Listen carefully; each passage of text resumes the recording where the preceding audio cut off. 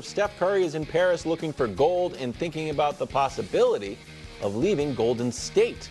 Sat down with Mark Spears of Anscape and said this about his future. If it is a situation where you're a bottom feeder and it's just because you want to stay there with the same team your entire career, I'd have a hard time with that, but I don't think that's going to be the reality. So, Nick, is this the beginning of the end for Steph in Golden State? Well, I don't know if the end is coming for Steph and Golden State, but if it is, the beginning was them letting Clay leave. Mm-hmm. This wouldn't be the beginning. And this is the second time now this summer Steph has alluded to this. And in this same article, at the beginning of this answer, to me there's a very alarming few words. And I'm going to show you what he said at the beginning of the question when he was asked basically about his future in Golden State, if we can show that, Hubs. It's tough, right, to answer the question. I've always said I want to be a Warrior for life. At this stage of my career, I feel like that's possible.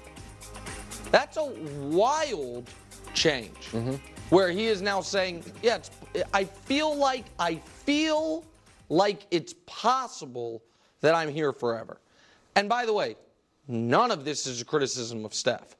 He is too good to spend 3-4 years not competing for anything. And so I do think this year, Greg, is wildly important for Golden State in regards to their future with Steph Curry. Whether that means getting Lauri Markkanen or whether it just means, since Kevin Durant left, they won a title, which is nice, remarkable. And then the other 4 years, they missed the playoffs 3 times and won a playoff series 1 time. Like, he's not going to spend the last 3 or 4 Mays and Junes of his career not playing basketball. I personally do not believe that. Yeah, and you know why? Because when you've always won, like as a player that can compete at a high level and regarded as one of the best to do it and who transcended the game, all you know is I got a shot every time I step on the floor. And when you go from that feeling to now every day, it is hard to come to work because you really, in your heart of hearts, don't believe you have a shot, not because of yourself, but just because the odds are just stacked against you, which they are in the West with this roster that he has on his team. Like, it's hard to get up and go to work every day and feel the same way about something that I love to do. Like, when I went from Green Bay to Minnesota, then to the Dolphins, like, every little step drastically impacted me, not physically, mentally, because I moved further and further away from being competitive as a team, having an opportunity to win. And so what Steph is basically saying to his organization is, things need to change. They have to change. If you weren't going to keep Clay, where you know what? We can ride off into the sunset together. If that's the case, we could have rolled off into the sunset together. But if you're just going to leave me out on this island by myself, if you're going to let Clay leave, it better not be to save money. It better be to make us better, to help us win games. So do you think he's going all in for Lauri Markkanen? You think this is all a Lauri Markkanen thing? I don't think it's all a Lauri Markkanen thing. I think it is partially Lauri Markkanen, partially also preparing the organization and the fan base that this might not last forever, guys. Draymond was on a pod, not his pod. I saw it on Twitter right before the show, or else we would have pulled it. And I wish I could give credit for whose pod it is. It might have been Jeff Teague's, I'm not sure. Apologies for not being able to give credit. Where Draymond's like, the organization told me about a trade that they could make. And it would have been really good for me right now, but I told them not to make it because it's a bad trade for the organization long term. What? And it was a weird statement, but regardless, that is what he said definitively. Okay. And I'm here to tell you that whatever trade that was, if that is a correct analysis of it, good for right now, bad for long term, Golden State make that trade. You owe it to Steph Curry. That's right. You have one of the greatest players of all time who's still great. And Wilds, this is what I want to throw to you. Because Steph's got 2 years left. Draymond's got 2 years left. I'm talking about their contracts. Kerr's got 2 years left on their contract. So a year from now is kind of decision time, at least approaching it. I think it is bad for Steph's future in Golden State if he continues to be a top 10 level player. What? Because so this is what I'm saying.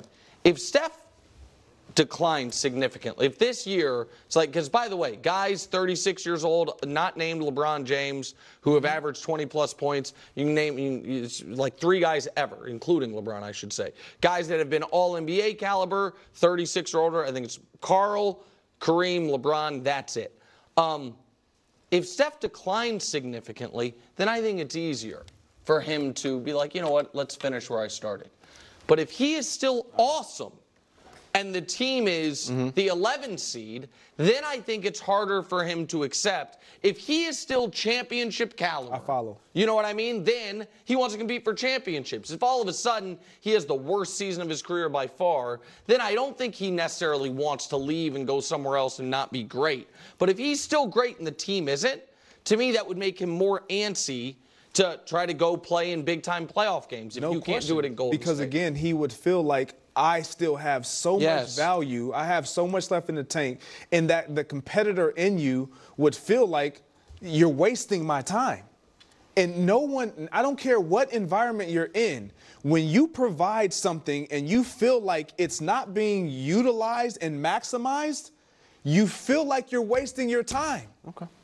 Well, then, where's he going? Well, I don't have a good spot for him. That's my problem. Well, right now, I mean, it wouldn't. I'm saying next year. Like, I don't see. I have a hard time seeing Steph suiting up in another place. It's very.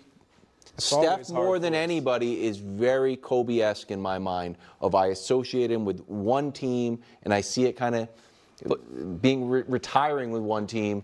Steph out and drop the mic and be done. But by the way, Kobe, it should be noted, wanted to leave the Lakers twice and tried to leave once significantly, and because why? They weren't competing for championships. You know what I mean? Then they went and got Powell, and that was they go to 3 straight finals. I thought you were going to take this somewhere else, which is I can't tell you the place, but we both have discussed the teammate. Yeah, but I don't know where they go. It's like it's still. I'm like the idea. The final that LeBron chapter and of Steph and LeBron playing together after being together on the Olympic team really feels not even to win a championship necessarily, because at that point we're talking about LeBron at 41 and Steph at 38.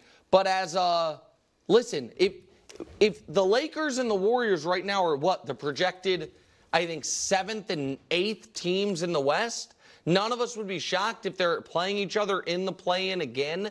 It's like, man, we can be mediocre, anywhere.